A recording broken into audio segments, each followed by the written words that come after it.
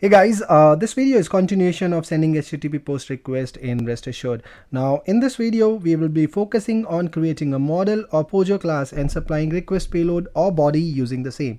So people who don't know what POJO is, POJO stands for plain old Java object, and it is used for increasing the readability and reusability of a program.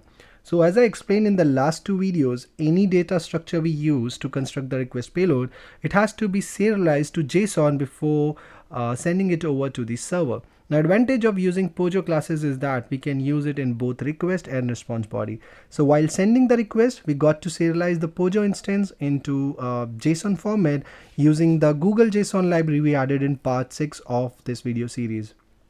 Same ways, on receiving the response, we can deserialize the response body into the same POJO class instance and then work with it. Now let me quickly walk you through what the serialization and deserialization are. Now this concept is not just limited to Java, it is available in all major programming languages. So serialization is the process when you convert an instance of a class or object of a class into a byte stream. Now this byte stream can then be stored as a file on the disk or can also be sent to another computer via the network. Okay, so we're gonna send the request body over to another computer, which is a server using the HTTP protocol which works over the network, isn't it? So serialization can also be used to save the state of object when the program shuts down or hibernates. So once the state is saved on disk using serialization, we can restore the state by deserializing the class from the disk.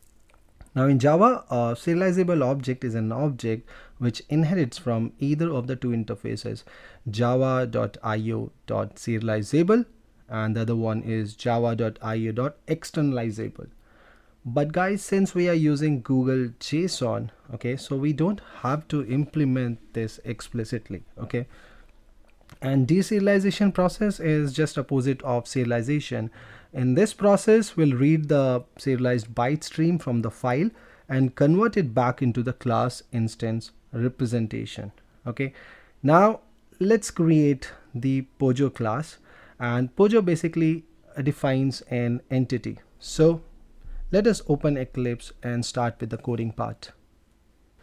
So under this source test Java, create a package models and add a class member. Make sure that the name of your class is singular. Now the fields or property of this class has to exactly match with the request or response body, whichever is the superset. So this is my post request and the request body has got just name and gender.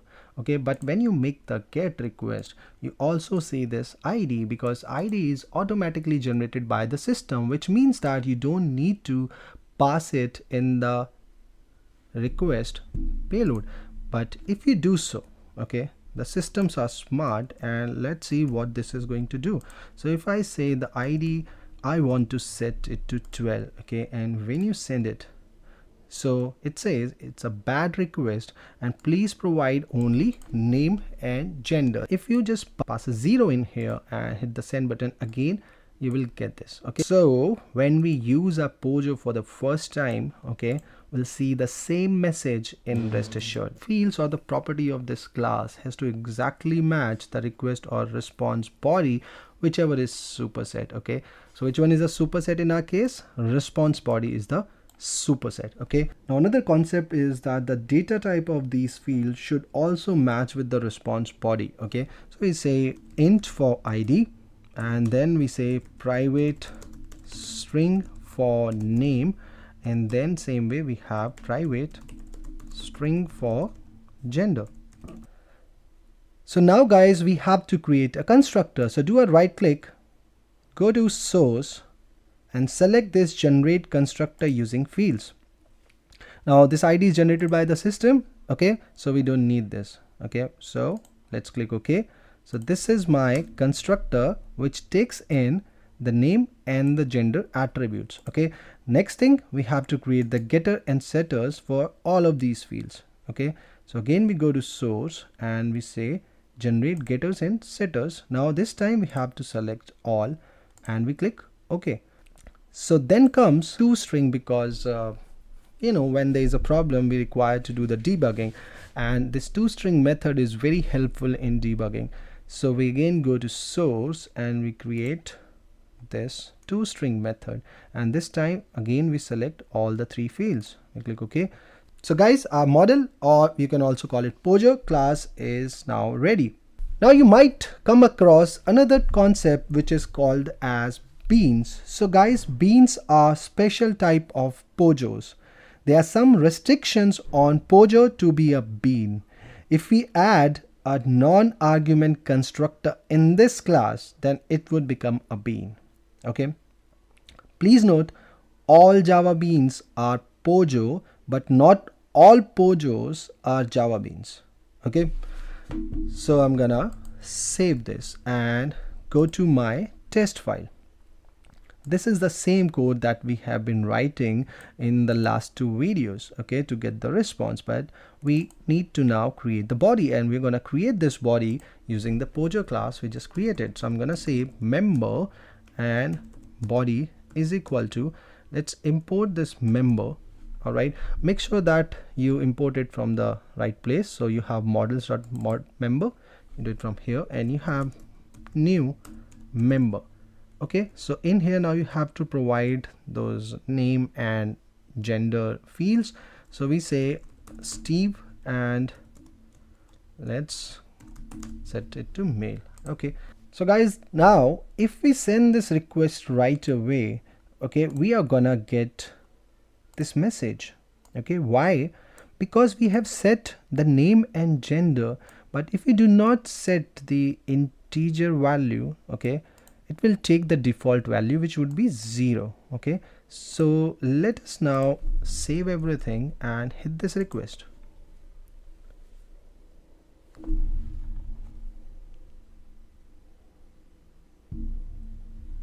There you go. Okay, so we get this.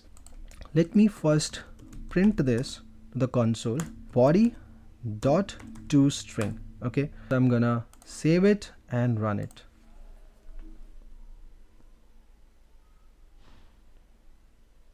Alright, so as you could see, ID is equal to 0. Now what is the solution? How can we fix this? There are 2 ways, guys. First one is using the transient keyword, and the other one is using the Google JSON library. So let's see the transient way. Now what is this transient keyword which I'm talking about? Now guys, transient is used to indicate that a field should not be part of the serialization process. Okay, what does that mean? Okay, so what I'm gonna say is, I don't want to send this, okay, because this has to be generated by the system, and then only this API would work. Okay, and for that, the first solution is we just add transient in front of this.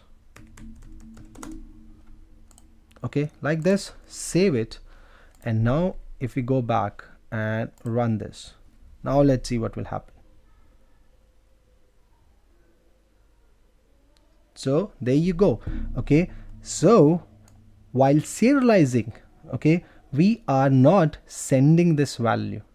Okay, and therefore this object is now created, and you can check that using the log method which I told you in one of the video dot all. Okay, so you save it, you first delete the record that we have created. So this is the record that we have created. Server is restarted. We go back, hit the run button again.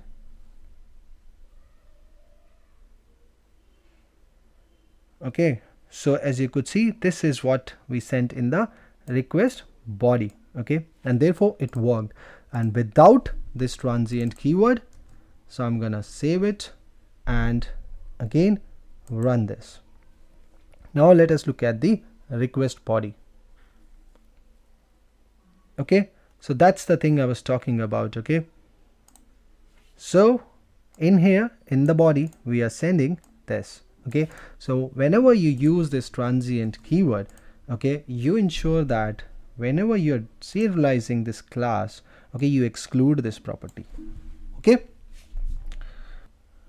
Alright guys, now I'm gonna show you one more way and then we'll talk about which one is better.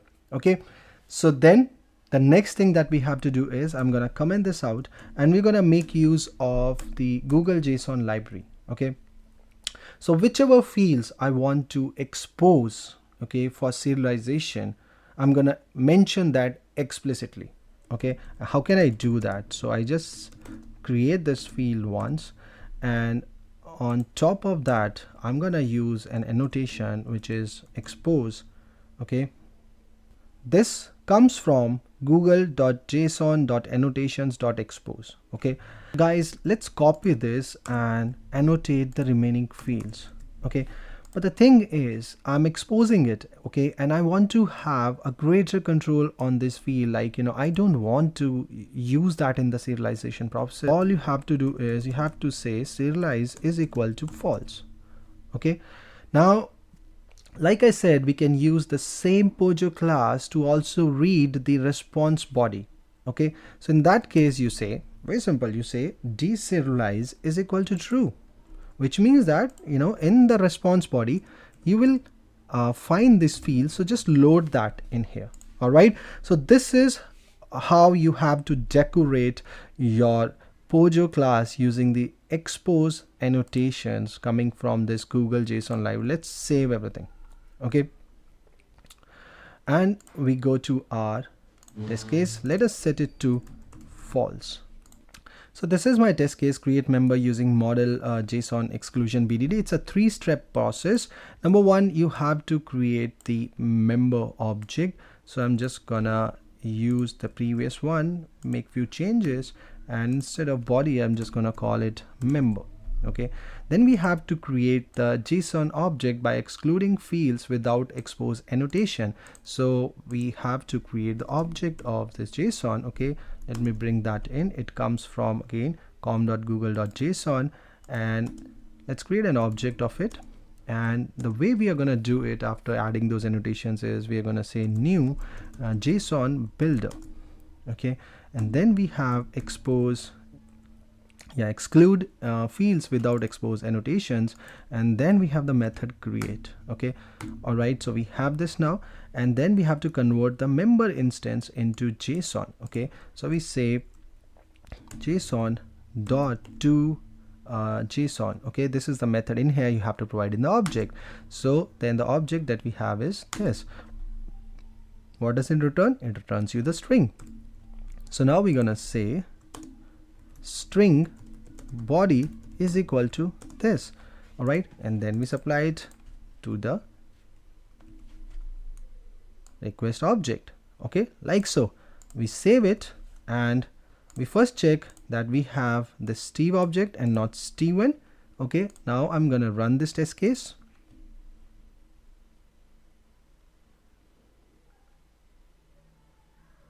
And there you go, the record is created.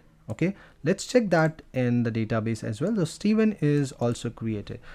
Now we have multiple options. Okay, either we use transient or we use this particular expose annotation way. Which one is better? Well, go for this expose annotation. Why? Because if you set this keyword transient against a property, okay, it is applicable to your complete program. All right, but if you go for this expose, okay, you have to use this syntax. Okay, which means that that you want to serialize or deserialize something. Okay, you have more control over your program, but this becomes global. Okay, so if there is a dependency in your project which does not want this transient behavior, unfortunately we can't achieve that using this approach. But with this, okay, if you do not use this JSON builder concept, okay, that field would be considered for both serialization and deserialization out of the box. Okay, I hope you like this. I'll see you in the next video. Thanks for watching.